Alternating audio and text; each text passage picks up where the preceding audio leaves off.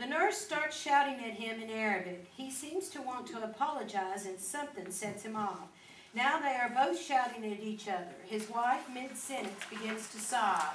Well, if you can't send someone, then just pray for me. Just stay on the phone. I'm scared. Please excuse my wife.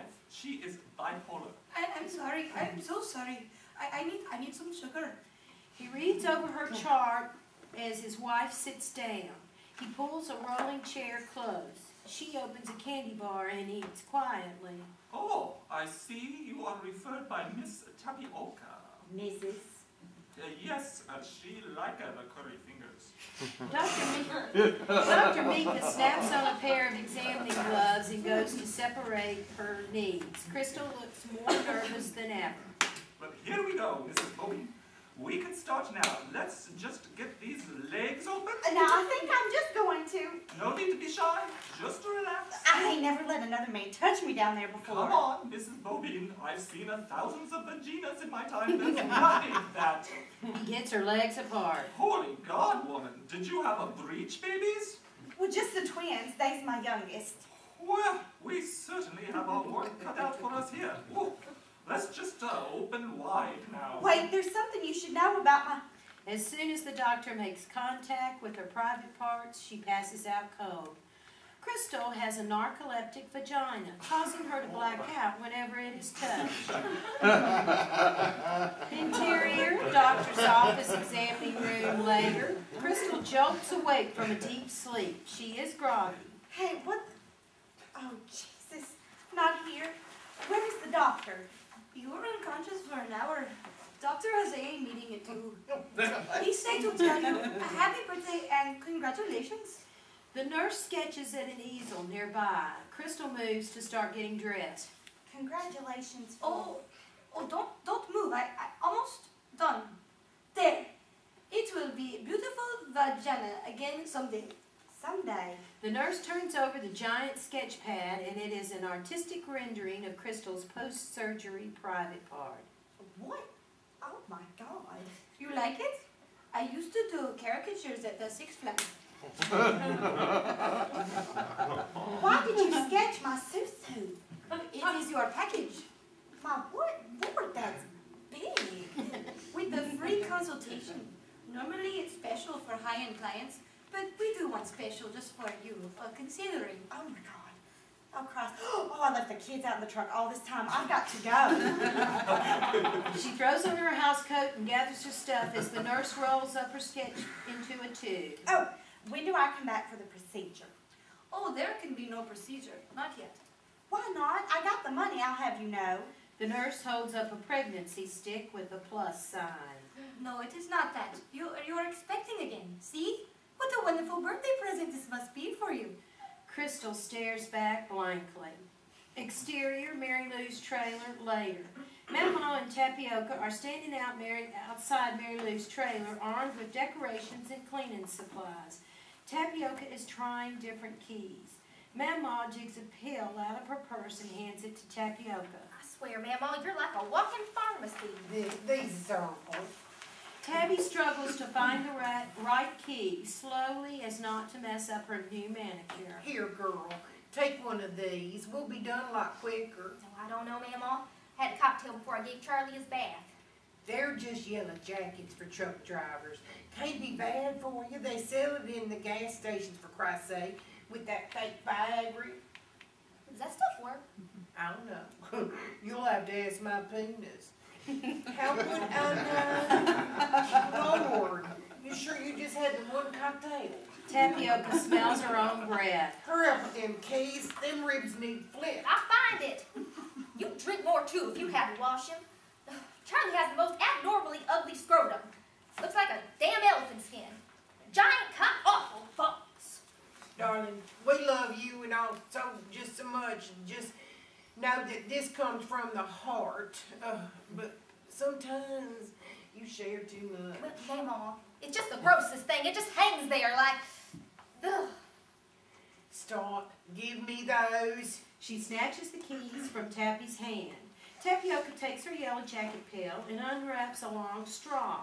Her lips wrap around it and search for her iced coffee. finding its way into an open bottle of pine sol instead.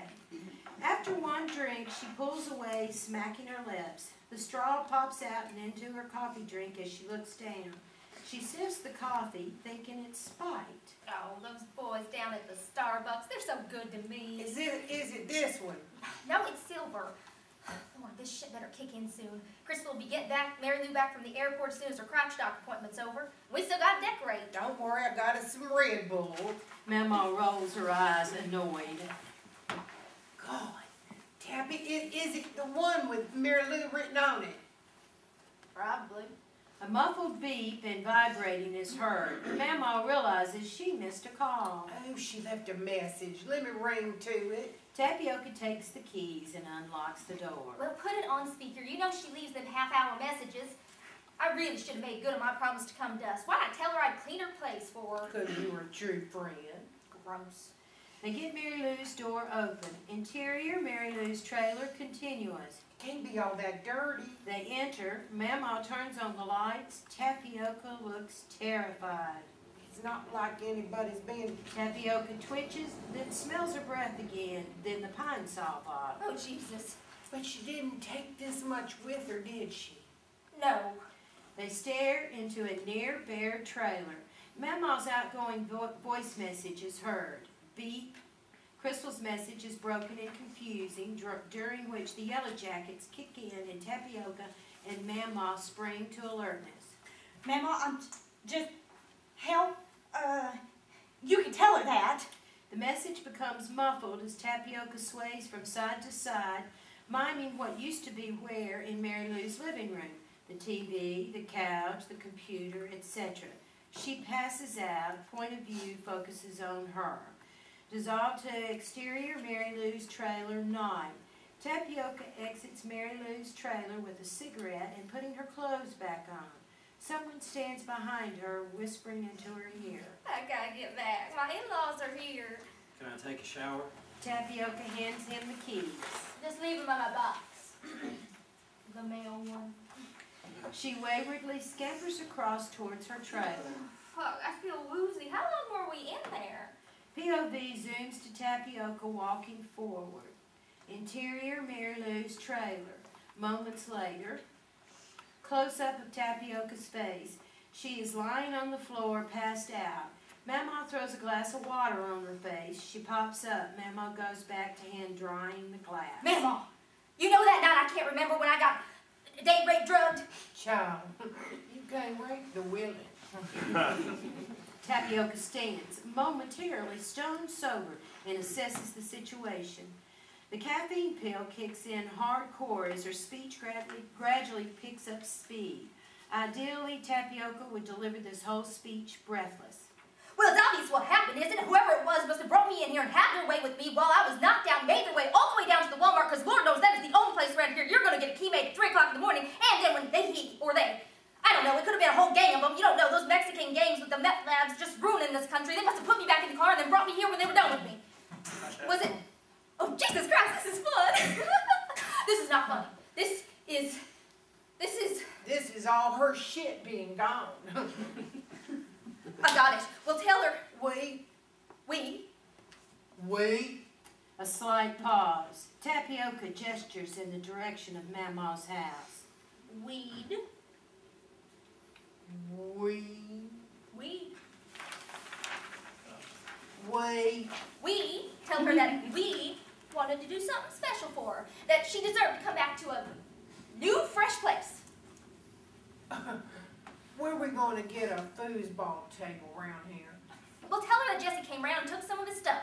Oh no, that'll scare her off. Well then, we'll just chalk it up to a creative license. I threw it away. Work with me, damn it.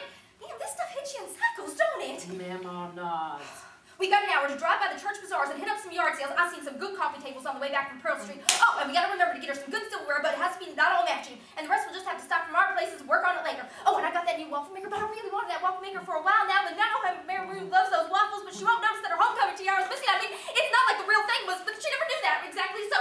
Mamaw reaches up and smacks her.